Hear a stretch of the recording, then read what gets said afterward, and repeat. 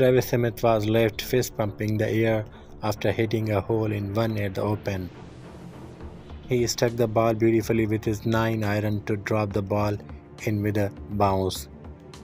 But despite the hole in one, he finished his first 2 rounds at 8 over par.